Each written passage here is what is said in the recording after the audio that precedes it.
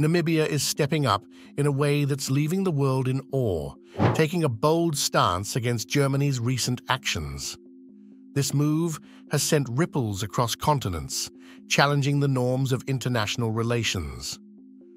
Western powerhouses, often seen as unshakable pillars on the world stage, are now facing a formidable challenge from an African nation known for its resilience and determination to stand up for justice. Undeterred by its past encounters with Western dominance, Namibia is now leading a charge that many did not see coming. Their response to Germany's intervention, in a case they had no direct part in, especially without solid evidence, speaks volumes. This confrontation raises questions about the balance of power and whether we're on the brink of a new kind of Cold War. Is Africa signaling a new era of assertiveness? We're about to explore the depths of Namibia's bold move and what it means for the future of international relations. Stay tuned to uncover the story that everyone should be talking about. In bold defiance, Namibia has taken a stand against Germany's recent efforts to back Israel amidst a contentious legal battle at the International Court of Justice. This move by Germany, a nation with historical ties to Namibia, has stirred a wave of dissatisfaction within the African country. Namibia's objection isn't just about politics, it's deeply personal, rooted in a history of colonial pain and injustice. Germany's stance, viewed as unwavering support for Israel, has reignited memories of a past that Namibia cannot forget. The assertion from Germany, labeling South Africa's claims as absurd, has only fueled the fire. Germany's commitment to defend Israel's right to self-defense echoes loudly in the ears of the Namibian people, reminding them of a time when their rights were trampled upon. Namibia, with its breathtaking landscapes where the desert kisses the sea, holds a story of resilience and survival. Once a territory under German colonial rule, Namibia experienced firsthand the brutality of an oppressor who seized land and livelihoods.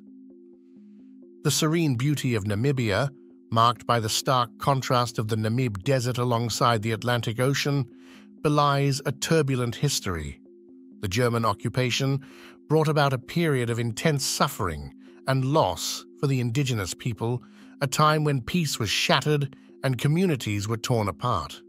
The Namibians, living harmoniously within their diverse ecosystems, were suddenly thrust into a nightmare of exploitation and violence. The German colonizers, initially arriving under the guise of friendship and cooperation, quickly revealed their true intentions. They embarked on a ruthless campaign of land appropriation and forced labor, stripping the Namibian people of their dignity and freedom. The cattle, a symbol of wealth and prosperity for many Namibian communities, were confiscated, and the people were enslaved, their autonomy crushed under the weight of colonial greed. This dark chapter in Namibia's history is a testament to the resilience of its people.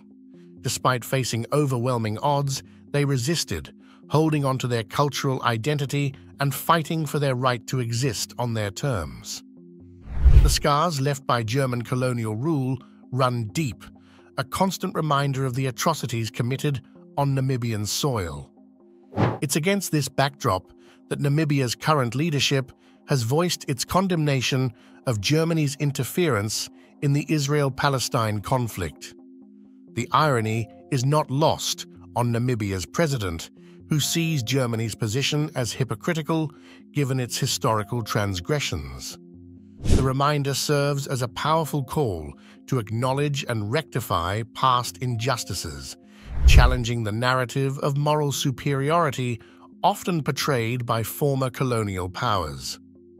In the heart of Namibia, among its vast landscapes and vibrant cultures, the Herero, Nama, Damara, and San tribes have long thrived, each with its own rich heritage and stories. However, a shadow was cast over this land in 1904 when the spirit of resistance against foreign dominion ignited a fierce uprising. At the forefront of this revolt was Chief Samuel Maharero, a leader among the Herero people, who decided that the time had come to challenge the oppressive German colonizers who had encroached upon their lands and freedoms. Chief Maharero's call to arms was a beacon for those who yearned for liberation from the yoke of German colonial rule. His rallying cry united not just the Herero, but also garnered support from neighboring tribes, all bracing for a monumental stand against an adversary whose technological and military prowess was unmatched on the African continent. Initially, the indigenous forces managed to deliver significant blows to the German settlers, demonstrating their resolve and the effectiveness of their tactics. This early success was a testament to the courage and strategy of the Namibian resistance. They managed to eliminate key German figures, striking a temporary blow to the colonizers' morale and command structure. However, the initial triumphs were short-lived. Germany, recognizing the threat to their colonial ambitions, responded with overwhelming force. The might of the German Empire was unleashed upon the Namibians, leading to devastating consequences for Maharero's fighters and the civilian population alike. The turning point came with the arrival of Lieutenant Lothar von Trotha, a man whose name would be etched in history for his brutal tactics and disregard for human life. Von Trotha's approach marked a dark chapter in the conflict, as he sought to quell the uprising not through engagement or negotiation, but through extermination. His infamous order to annihilate the Herero and Nama people, regardless of age or gender, led to untold suffering and loss. This period of intense conflict and atrocity reached a peak in November 1904, marking one of the most tragic episodes in Namibia's history. The German forces under von Trotha's command did not just fight the warriors, but also targeted innocents, leading to a humanitarian disaster. The aftermath saw the survivors herded into concentration camps, where the objective shifted from outright slaughter to a slow demise through disease, starvation, and forced labor. Today, Namibia's confrontation with Germany over its defense of Israel in the international arena reignites deep-seated wounds. The president of Namibia, echoing the sentiments of his nation, points out the irony of Germany's actions. There's a palpable frustration that, despite the decades past, Germany has not fully acknowledged the gravity of the atrocities committed during the colonial era, particularly the genocide against the Herero and Nama people. Germany's belated gestures of returning cultural artifacts and human remains, once displayed in European museums as trophies of colonial conquest, barely scratch the surface of true reparation. These items, symbols of Namibia's rich heritage and painful past, were transported across continents to serve as exhibits of racial superiority. The return of these artifacts, though a step towards recognizing the past, is seen as too little, too late. The Namibian people seek a form of acknowledgement that carries both moral weight and tangible benefits, akin to the compensation provided to Jewish victims of the Holocaust. This comparison underscores the disparity in how different acts of injustice are addressed on the global stage. The narrative of restitution is further complicated by allegations against corporations like Mercedes-Benz, accused of benefiting from the colonial exploitation of Namibia. These accusations highlight the complex web of responsibility that extends beyond national governments to include private entities. The call for justice is not just about returning stolen artifacts, it's about acknowledging the full extent of the harm caused and making amends in a manner that honors the dignity of those affected. In a recent encounter that speaks volumes about the evolving dynamics of international relations and the echoes of colonial legacies, President Hage Geingob of Namibia found himself addressing concerns raised by a German politician about the demographic changes in Namibia. The German visitor, upon setting foot in Namibia, expressed his unease over the increasing presence of Chinese nationals, which, in his view, far outnumbered the German community. This observation, rather than reflecting a genuine concern for Namibia's well-being, unveiled the remnants of a colonial mindset that still measures influence and presence through the lens of past dominions. President Geingob's response to the German politician's complaints was nothing short of a masterclass in diplomacy and assertiveness. He sharply questioned the underlying implications of the politician's remarks, challenging the audacity of lamenting the demographic shifts in a sovereign nation. The president's retort was a clear message. Namibia is no longer a playground for former colonial powers to dictate terms or express grievances over its international partnerships. This exchange highlighted not just the shifting geopolitical landscapes, but also the deep-seated colonial attitudes that occasionally surface in diplomatic circles. President Geingob's reference to the treatment of Namibian diplomats in Germany was particularly telling. It shed light on the stark contrast between the red carpet welcome extended to Germans in Namibia and the scrutiny faced by Namibians in Germany, even those holding diplomatic passports.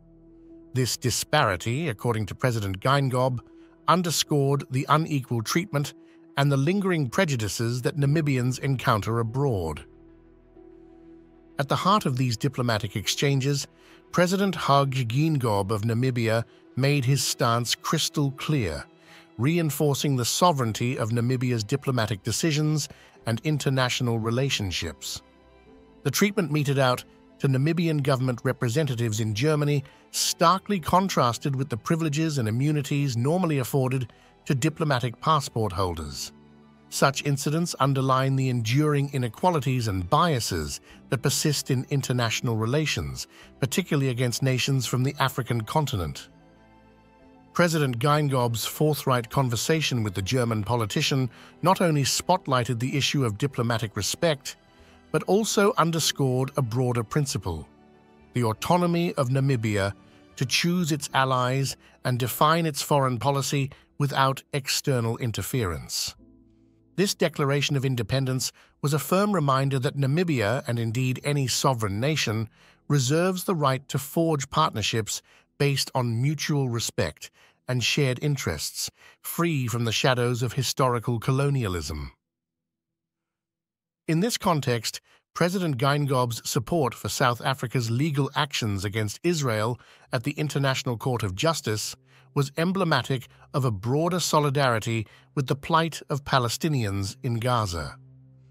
This position reflects a nuanced understanding of the complex geopolitical dynamics at play, recognizing the need for proportionate responses in conflicts and the importance of distinguishing between combatants and civilians. By aligning with South Africa, Namibia not only exercised its sovereign right to international diplomacy, but also voiced its concern over the disproportionate impact of conflicts on civilian populations. In the intricate web of international politics, the solidarity, or lack thereof, among African nations in the face of global conflicts becomes a focal point for discussion. South Africa's bold move to challenge Israel's actions in Gaza at the International Court of Justice has sparked a conversation about unity, freedom of expression, and the fear of repercussions on a continental scale. Namibia's lone voice in support of South Africa's stance raises questions about the collective spirit of Africa in addressing issues of global justice and human rights. This situation sheds light on a broader dilemma: the hesitation among African countries to openly support South Africa's legal battle against Israel.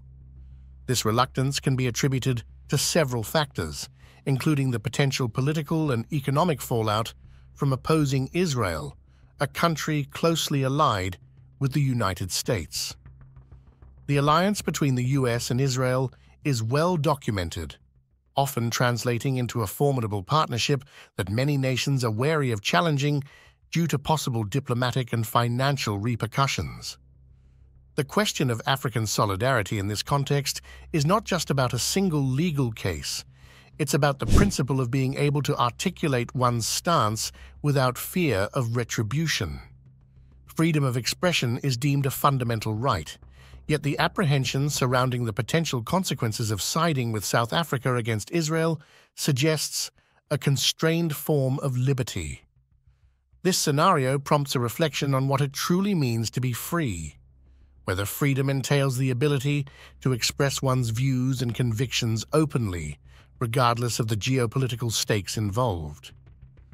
The lack of widespread support from other African nations for South Africa's cause is a telling sign of the complexities and challenges faced by the continent in presenting a united front on international issues. It raises critical questions about the dynamics of African unity, the pressures exerted by global powers, and the capacity of African nations to support each other in times of controversy. Moreover, the situation underscores the enduring influence of global superpowers on the political decisions and alliances of African countries. The assertion by leaders like Joe Biden that the U.S. will always stand with Israel regardless of the circumstances exemplifies the unwavering support that influences the geopolitical landscape. This reality places African nations in a delicate position, navigating the tightrope between expressing solidarity with their neighbors and mitigating the risks associated with opposing a nation backed by the world's leading superpower. Amidst the backdrop of international disputes and calls for solidarity, a poignant question arises, challenging the very essence of brotherhood among African nations.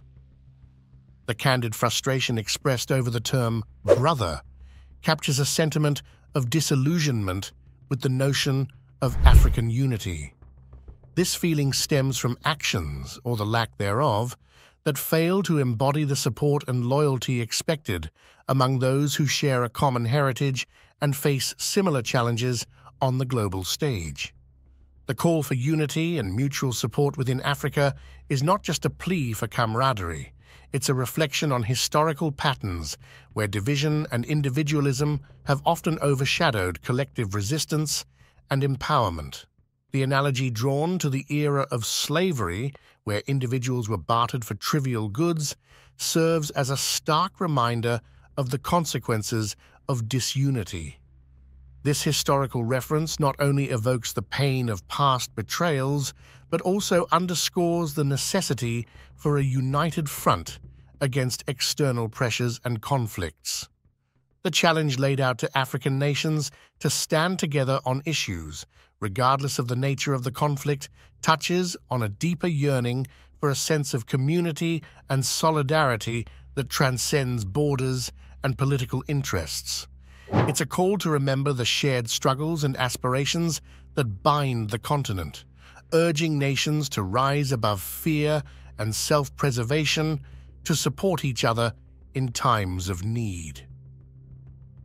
This sentiment extends beyond Africa, questioning the global response of Muslim and Arab countries to conflicts affecting their brethren. The rhetorical question of whether these nations are truly leaning towards their people, regardless of who's right or wrong, reflects a broader concern about the integrity of international alliances and the principles that guide them. The reflection on Russia's perceived reaction to the lack of African unity not only adds a layer of geopolitical speculation, but also highlights the external observation of Africa's internal divisions. The notion of opening borders and fostering greater cooperation within Africa is juxtaposed with the current reality of fragmented support, raising doubts about the feasibility of such aspirations without a foundational sense of solidarity. Germany's decision to involve itself in the dispute between South Africa and Israel over allegations of genocide is a twist that has drawn global attention. South Africa, with its history deeply rooted in the struggle against apartheid and its ongoing commitment to human rights, has not shied away from calling out what it sees as injustices, even when it means pointing fingers at nations like Israel for actions deemed excessively harsh against the Palestinian people. Germany's entry into this complex dialogue is not as a direct participant, but rather as a third-party influencer. With a past marked by its own dark chapters of conflict and the journey toward reconciliation, Germany saw an opening to assert its influence on the global stage, yet its role in this scenario raises as many questions as it answers. Why, then, did South Africa cast such serious aspersions towards Israel? The answer lies in South Africa's staunch advocacy for human rights and its identification with the Palestinian cause, seeing parallels with its own historical fight against oppression. This decision to accuse Israel of genocide is a bold move, reflecting South Africa's commitment to standing up for what it perceives as fundamental human rights violations. Germany's decision to wade into these troubled waters by backing Israel at the International Court of Justice, ICJ, has stirred the pot, adding complexity to an already volatile situation. This move by Germany is seen as trying to strike a diplomatic balance, yet it inadvertently fans the flames of contention. The undercurrents of this decision are influenced by the broader Western alliance, where geopolitical loyalties and strategic interests play a crucial role. Germany, aligning with the Western Bloc's general stance, aims to support Israel, thereby preserving the status quo in international relations. However, this alignment also hints at underlying fears within the Western Bloc of a possible shift in global sentiment towards Palestine. South Africa's vocal support for Palestine might inspire other nations to express similar solidarity, potentially altering the geopolitical landscape. Germany's intervention, therefore, can be viewed as a preemptive measure to counterbalance any tilt towards a pro-Palestine stance that could disrupt the fragile equilibrium in international affairs. Namibia's vocal criticism of Germany's stance in the international arena isn't merely a matter of political disagreement, it's a profound expression of disillusionment rooted in a deep commitment to human rights. This African nation, with a history scarred by the brutality of colonial rule, shares a sense of kinship with those suffering under oppression. Namibia's empathy for the Palestinian cause is not born out of political convenience, but from a genuine understanding of what it means to fight for dignity and freedom. For Namibia, the battle is personal. The scars of its own history with German colonialism serve as a constant reminder of the long struggle against domination and the quest for sovereign equality. This shared experience with historical injustice positions Namibia as a steadfast advocate for the rights of the oppressed, making its stance on the Israel-Palestine conflict a matter of principle rather than mere diplomacy. The frustration with Germany's recent actions, choosing to support Israel at the International Court of Justice, stems from what Namibia perceives as a departure from a shared commitment to uphold the sanctity of human rights. In Namibia's eyes, Germany's choice is seen not as a neutral act of foreign policy, but as a tacit endorsement of practices that contradict the fundamental values of justice and morality. This perception is exacerbated by the belief that Germany's motivation is more about aligning with Western accolades than adhering to the ethical imperatives that should guide international conduct. Namibia's critique goes beyond the specifics of the current conflict to touch on broader questions about the role of morality in global relations. By standing firm in its support for Palestine, Namibia is not just challenging Germany's diplomatic decisions, it's calling into question the very principles that underpin international engagement. This stance is a clarion call for a return to a value-driven approach to diplomacy where ethical considerations take precedence over geopolitical strategies. In a striking act of defiance, Namibia has taken a bold step to confront its colonial past head-on. Authorities in the nation made a powerful statement by removing and relocating a statue of Kurt von Francois, a figure whose legacy is marred by controversy. Known as a German military leader, credited by some with founding Windhoek, Namibia's capital, Bonfrancois' monument had long stood as a symbol of a painful era. This move, spurred by the persistent voices of local activists and backed by a re-examination of history by scholars, marks a significant moment in Namibia's ongoing journey to reclaim its narrative. The decision to dismantle the statue is more than a mere physical act. It's a profound gesture of reclaiming autonomy and rewriting a history that has been for too long narrated by the lens of the colonizers. By challenging the glorification of a colonial figure, Namibia sends a clear message of resistance against the remnants of oppression and a step towards healing the wounds left by decades of foreign domination. This act of removing Bonfrancois' statue from a place of honor in Windhoek is a testament to Namibia's commitment to justice and truth, reflecting a broader desire to correct historical inaccuracies and honor the true architects of its nationhood. Does standing up for human rights always mean going against powerful global alliances? We'd love to hear your thoughts on this complex issue. Drop your opinions in the comments section below. Don't forget to like, share, and subscribe for more insightful discussions on Africa's geopolitics and its impact on the world stage. See you in the next video. Until then, keep questioning and stay informed.